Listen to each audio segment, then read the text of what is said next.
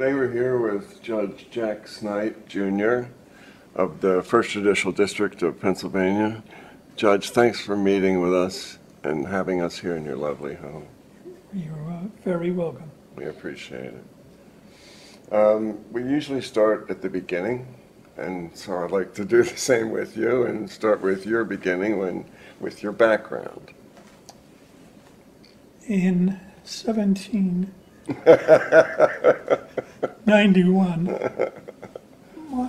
my seventh grade grandfather moved here from,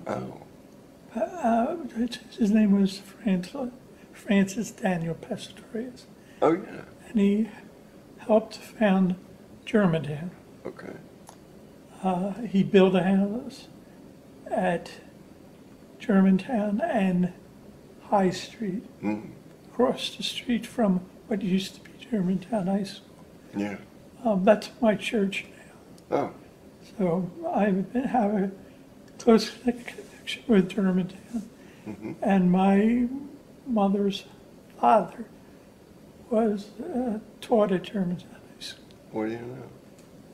Okay. Pastorius is a famous Philadelphia name, isn't it? I thought you were kidding at first in 1791, but no. No.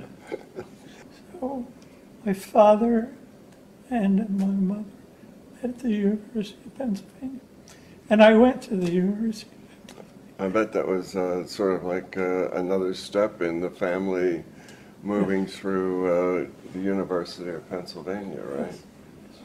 I thought, why don't I go into accounting, because that was my major. Right. And I went down and a blind interview and applied as an internal auditor. Okay. That was her job, of FMC Corporation. Okay. Not the shade rope. You would see their regional headquarters. Yeah. Okay, so I worked there for half a year, and I then got into the Dickinson School of Law. I think that's a good one, too. Yeah. If you're going to be a Pennsylvania practitioner and not work at a big firm, Okay. it's a pretty good place to go. I think something like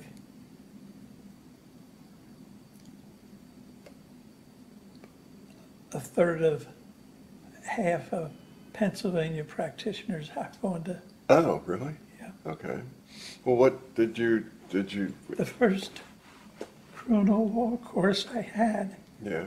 I said, this is really interesting. Yeah. So as I went through law school, I took more and more criminal courses. Yeah. I took criminal cases. I took criminal clinics. And I worked for the Chambersburg Public Defender's Office Okay. as an intern. Huh. And you worked at the Public Defender's Office here? Here in Philadelphia for 8.5 years. Okay. Working in regular city hall Okay. when it was A criminal court. court. Yeah. There was one time when I got over to the federal court that I did a civil case. And one of the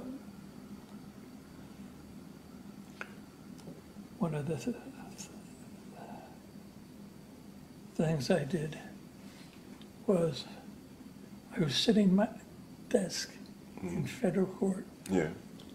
and the phone rang, and it was Sally Mervos. She being the clerk of court for the district court. Oh, okay. So what did she have? And she answered the phone directly.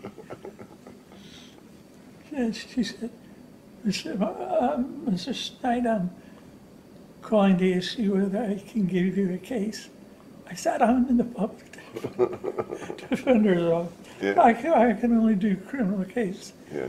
She said, Mr. Snide, I want you to do civil case.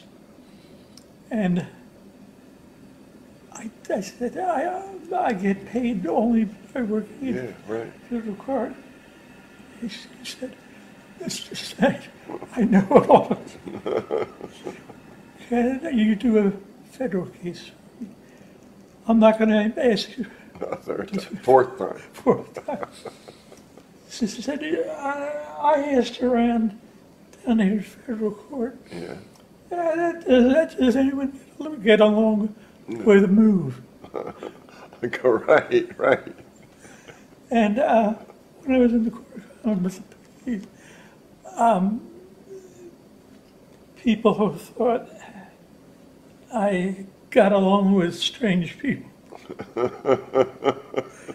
appointed me as backup counsel for a 7 defendant move case. Oh, great.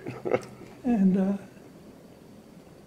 as backup counsel. I hear you saying back up. Who was the first counsel? Was it them? Or they were? There. Yeah, representing themselves. Yes, representing themselves. Yeah.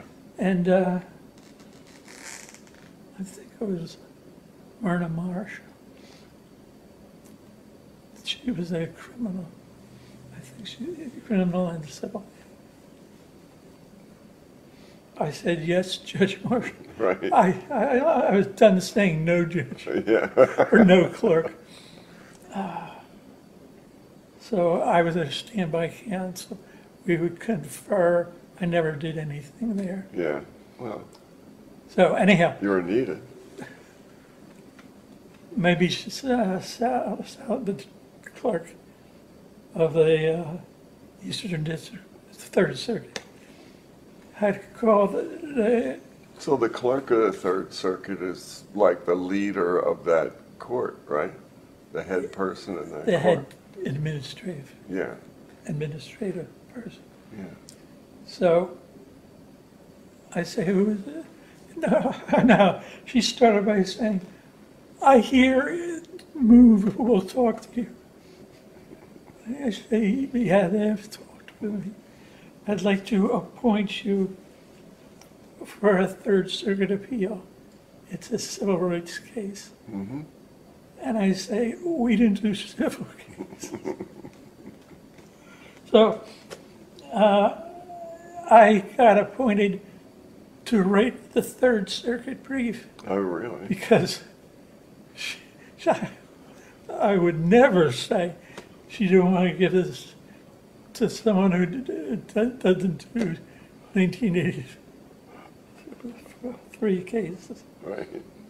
So it was John Africa, who had just been extradited from New York because he'd been charged in the fire on Powell's office. Yeah. So by that time, something like 2 were still fugitives, 2 were under arrest on a fugitive warrant, Yeah. and And John was extradited, had been extradited he from. came back, Yeah. and I got appointed to represent him. This time I was not such a junior member. I was allowed to sit up at the desk with them because Judge Scott Green, who was the trial Oh, judge, right. Yeah. was too tired of The goings on with the move. and didn't want to do backup counsel. Mm-hmm. But I was backup counsel, and I questioned about 4 or 5 witnesses, and John Africa said, when we got around to closing arguments, Yeah. John Africa said, well, he had said this before. He said, I don't want a court-appointed backup counsel to give my closing argument, and asked Judge Green that. Judge Green said, if you can have that typed up and I have a week or so to look at it, I might let you do it. And he said yes. So I wrote the closing argument, but gave it to John so he could deliver it to the jury. Right. And Judge Scott said, okay. Huh. So John gave the closing argument. And I think one or two witnesses, Yeah. he was too upset, John Africa. Oh, So he let me cross-examine yeah. some more peripheral witnesses. Okay. So that trial took about It was a long one, wasn't it? 4 weeks to try, 4 weeks to pick a jury. Yeah. What prompted you to become a judge? I mean, you were having so much fun at the defender's office. I saw some of the judges in municipal court, and You just knew it I wasn't can right. do much better Yeah, than this. yeah, And, sometimes you'd have lawyers and or even defendants groaning in the court, yeah. audibly groaning. When you were elected, what court I did was you? like the court of common Yeah, pleas. but Court of Common Pleas, okay. And then what kind of cases did you hear there? Also criminal? Also criminal,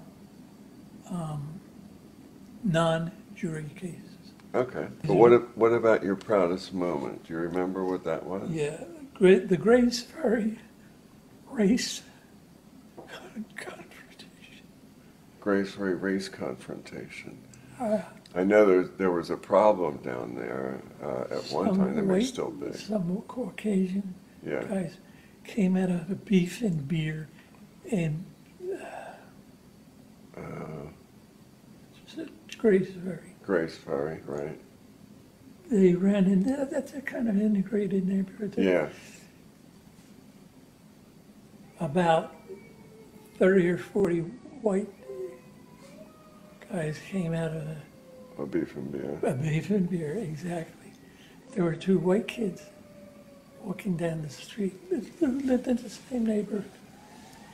There was they bumped into each other, and a fight broke out.